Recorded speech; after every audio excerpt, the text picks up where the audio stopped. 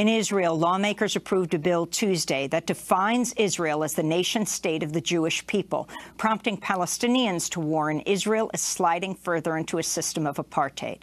The new law declares Hebrew the country's only official language, diminishing the status of Arabic. It also encourages the building of Jewish-only settlements in occupied territory as a national value.